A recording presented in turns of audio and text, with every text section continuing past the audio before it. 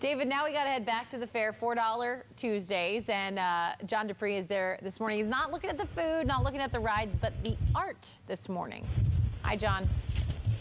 Oh, and this is some of the most amazing art you've ever seen, Alexis. Design in Wood, the exhibition right in the middle of the fair, right beneath the tower, is here. And Bob Stevenson is sort of the curator of this museum. Bob, I was fascinated by this piece. It looks like a bulb. It's a vase of some sort.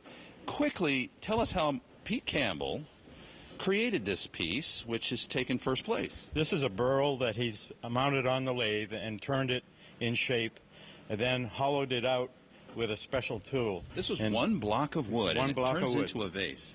And I noticed a flaw in the wood, but he worked with it, and he turned it into a work of art. They do that by wrapping it with tape while it's on the lathe to keep it from flying apart. Otherwise, it would just explode. Pete Campbell is the artist who did this. He's a wood turner. You want to see how a wood turner turns? Bob, come with me. Let's go meet somebody, folks. This is Mike McElhaney. He's a wood turner. How do you do, Mike? Hi. What are you doing here? I am making a small bowl. A wood bowl? From a local tree. It's a red bark eucalyptus. It's the iron bark, the ones you see, the heavy bark on the eucalyptus tree. Show us how a wood turner turns wood. You've got some sort of a metal rod. Tell us how that works. This is a gouge, a bowl gouge, and it cuts on these two flutes so that when you put it into the machine, you want to lay it in flat and then work your way up to cutting. So let me show you. We always wear a hood because these things can kill. And I'll back off a little bit myself. We're behind a pane of plastic, so we're protected. Look at that. That's wood, folks. That's not clay. But it looks like clay, doesn't it? As Mike turns it, we got about 30 seconds, but he's hollowing out a piece of wood that's fastened to the turn with his cutting device. And a bowl is taking shape from a block of wood. Bob, folks get to interact here, don't they? Yes, they do, and this is just one of many displays we have here at the exhibit.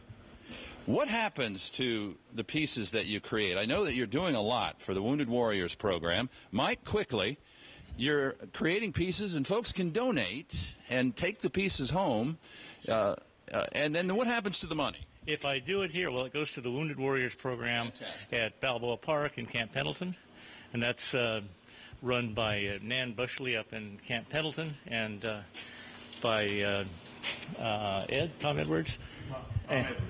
Tom Edwards has a big hand in the Balboa Park one.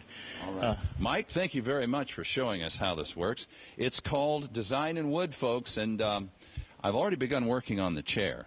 When we come back in our next segment, in about a half an hour, you're going to get to see a little bit of what we're doing over there. We're creating chairs for folks, for 5-year-olds who visit the hospital. And cool. All these chairs go to local hospitals where the kids get to use them. They're donated.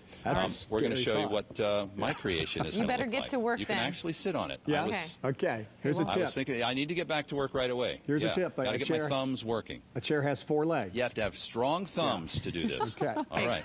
Good luck, it will John. have 4 legs, I promise. Leslie, okay, we'll see John's finished product in a little while. Fingers crossed for him. Well, it's like, who's the tester of this chair? Because it would be very sad if it was Someone a 5-year-old. lightweight? Well, yeah, Right. maybe somebody really light. Yeah, low to the ground. Very much so. We'll have him test out his own chair.